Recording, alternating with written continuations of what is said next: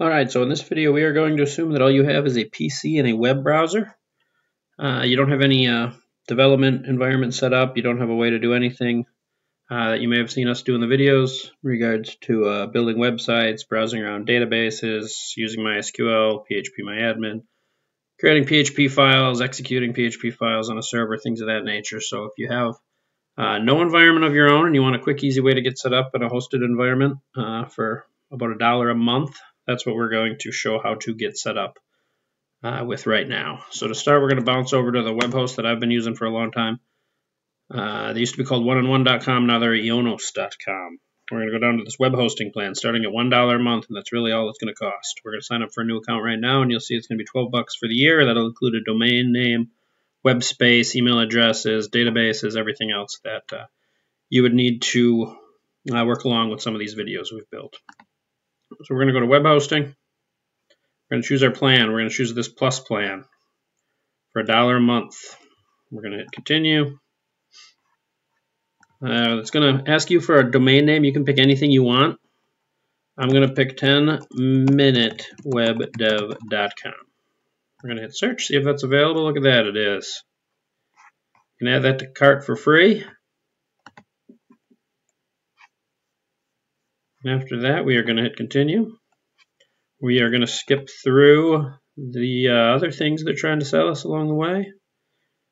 And it looks like it's $13. We're going to delete this domain guard. I don't know how that got added. That was $1 a month.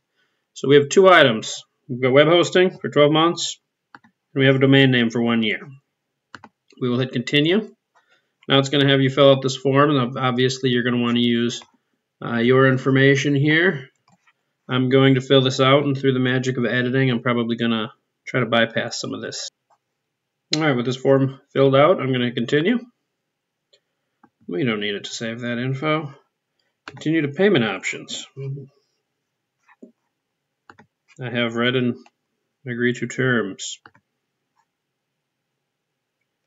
So here again, $12. That's going to be for the full year. We're going to use a credit card.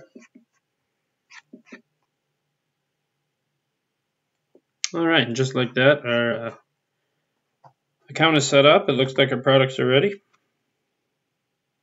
We're going to hit get started. And here you can see the menu options we have. We can see the domains we bought if we wanted to look at email addresses, hosting, other things of that nature. Today we're going to look at domains and then hosting, because what we want to do is take our domain name we just ordered and then point it to a folder within our web space, which would be the home page of our website. So if we go into domains and SSL, we should be able to see 10minutewebdev.com. And you'll see here the confirmation of contract details required. They send an email as soon as you register a domain name. So you need to pop over into your email inbox, click this confirm email address. Should only take a second. I confirm the email address. So now, if we go back over here, we should be able to refresh the page. And it says domain not in use. So what do we want to do to use the domain? We want to point it to a folder in our web space. And to do that, we're going to go back to the home link. We're going to go to hosting. And here we have our web space. I'm going to click use web space. We're going to create a new folder. It takes a second to populate. And we're going to call it 10minutewebdev.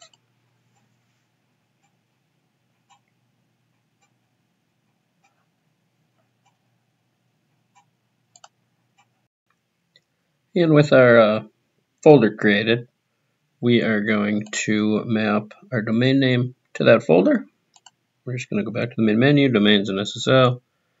We can go to 10minutewebdev. We can hit use your domain, connect to web space, and now we should see that we can choose this folder we just created. So now anything we put into that folder will be at the root of our domain.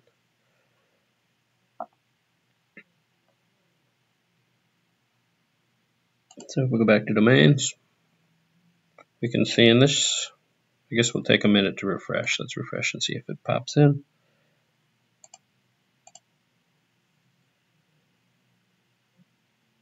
So the destination web space, and it should be bound to that folder we had just created.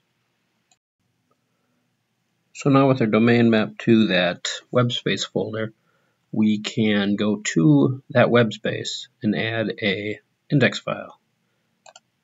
So to do that, we can go to our menu. I believe it's under hosting. We can go into our web space.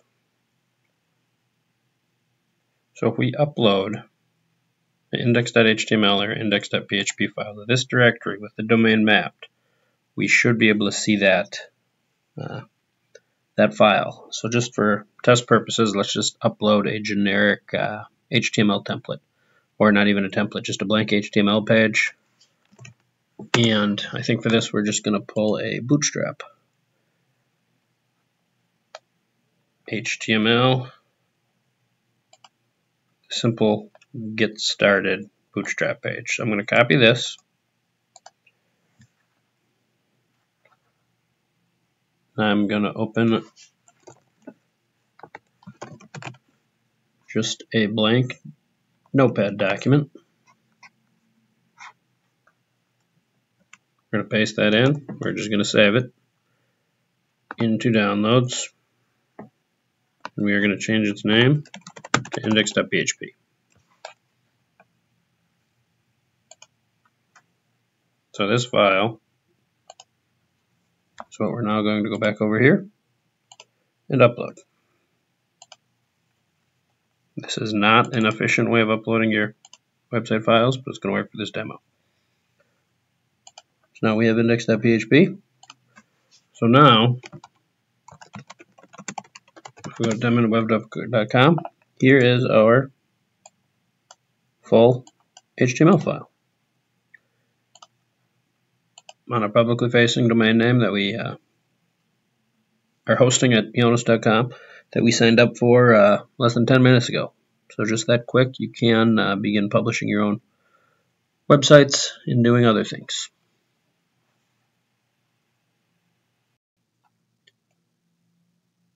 Alright, since we did just show you how to use the Web Space Explorer to upload a photo, I'm also going to real quickly just talk about a better way to do it. There's a handful of ways. One other way I can show real quick using everything that IONOS gives us here is the ability to set up an FTP account that will upload directly, or SFTP rather, directly to your web directory. So if we go back to our hosting SFTP, we can hit configure. So the username and host information, that'll be available once we create this account. We're just going to give myself a clue as to what it is.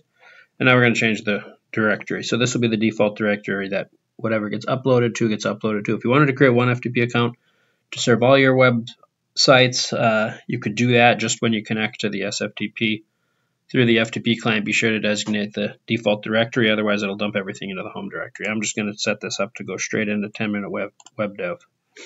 So anything I upload via SFTP using this info will go straight into 10-minute web dev. So if I click save, you will see this will get created, and it should give us the host name, username, connection type, things of that nature. So we could use something like FileZilla or Notepad++ has an FTP program plugin. Visual Studio Code also has a pretty good FTP plugin. So here's the information you will then need to access your web host. So then you could set up FileZilla, do development locally, and then push the entire website all at once without having to use the Web Space Explorer from IONOS to upload things one at a time. But this is how you would be slightly more efficient in uploading your files. So that should do it for this video. Feel free to ask any questions, comments, anything else you'd like, or check out any other videos to see how we do other things, like how do we set up FileZilla, how do you configure a database, things like that.